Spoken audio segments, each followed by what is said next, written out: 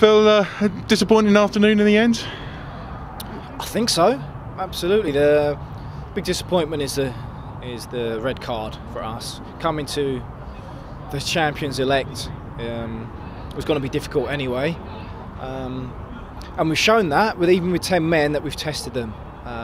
If we had 11 on the pitch, I think there certainly would have been a different result. But proud of the boys. The boys done superbly well. And the testament was that is Eastleigh could not break us down. They got frustrated. Their key players, forwards, were dropping deeper and deeper. So that gives us heart, and we'll take away a positive from this game. That if that's the best the league has to offer at the moment, then we're not far away. Yeah, it's interesting to see at the end of the game they're running the clock down by playing the ball in the corner. This is a team top of the table, and they've only got 10 men. You would have thought they would have come at us. They couldn't.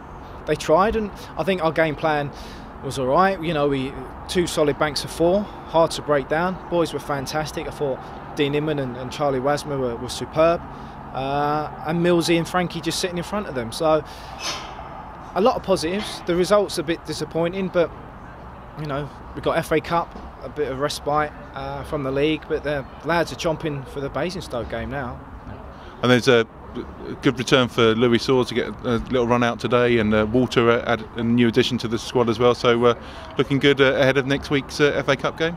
Yeah, absolutely. Sworsy's a big plus for us. He played an in-house game, played about 45 minutes the other day, proved his fitness. And young Walter Vergara from Chelsea, a very talented young man, needs to learn his trade, and we're glad that he's come on board. So. Also Luke Williams, we're still waiting for Luke as well. So the squad is growing, getting stronger, and we're proving it's a set piece that's undone us, sending off's undone us. Take them out of the equation, and we could have come away with a 2-0 win. To be honest, their goalkeepers made a magnificent couple of saves. But boys are a little bit disappointed, as you would be, but fair play to them. They've done superbly well.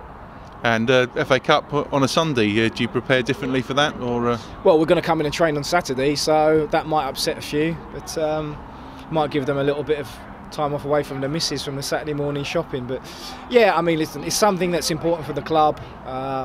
Unfortunate we're playing another Conference South team, but we're going to enjoy it, and we're going to try and get through to the next round and kick on from there. Cheers, Phil. All right.